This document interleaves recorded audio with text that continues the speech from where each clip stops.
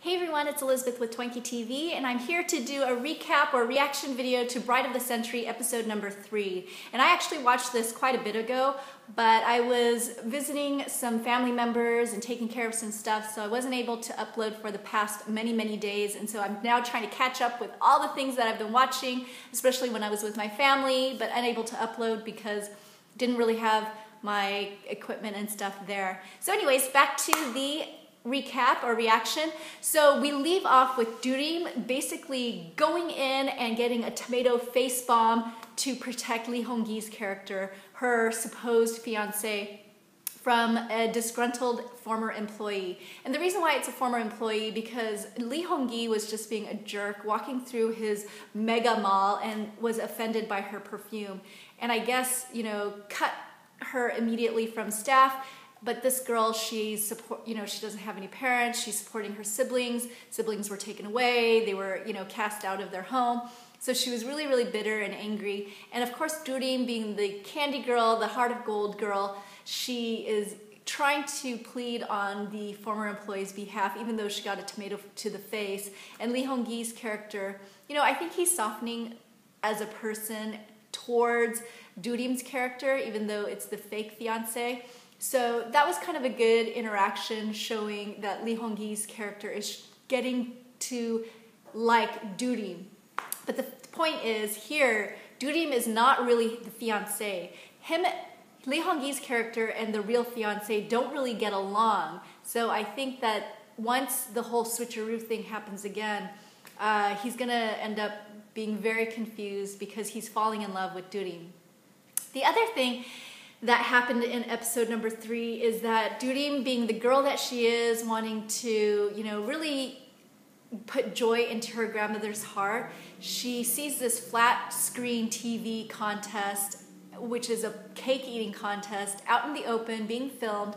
And so she goes all in, she totally goes nuts, eats this pie cake, makes a mess of herself, gets caught by Lee Hong-gi. And not only that, but gets caught by Rumi's character, which then this whole thing, this footage is uploaded into the internet. It's like this huge fiasco because, she won, but she placed her fiance's family in internet scorn, as well as the real fiance's family into some kind of, scandal. So she gets it from both sides. Basically they're both yelling at her that she did this awful thing.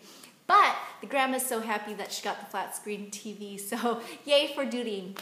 The other thing is, the last part of this episode was a concert scene, and the concert was Lee Hong-gi's little brother's, I think, band. I think it might be called Monster or something like that. And the guy has blonde hair. He's, the son of a very rich family, but he's being a rock star. So, I'm sure it's leading a very glamorous life.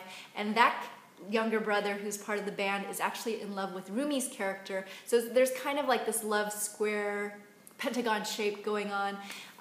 But of course Rumi doesn't like the younger brother. She likes Lee Hong-gi's character.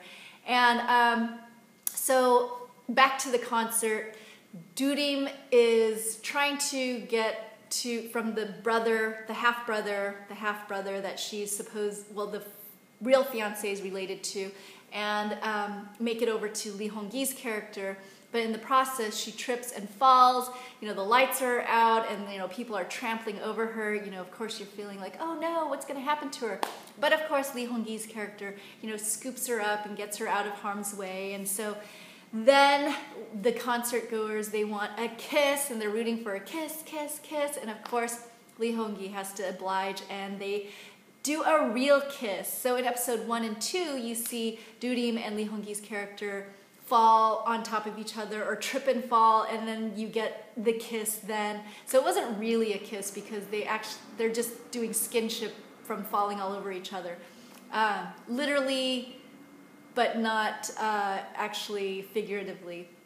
And this time around, she does fall, but not at the exact same time as the kiss. So do I really like this drama? I'm still kind of up in the air because Lee Hong-gi is not like the strongest lead for this show, but I do think that he is showing a little bit more lovable character in himself. And then I actually really, really like Duty. So yeah, I give this episode a 1 thumbs up. Let me know what your thoughts are. Thank you. Bye.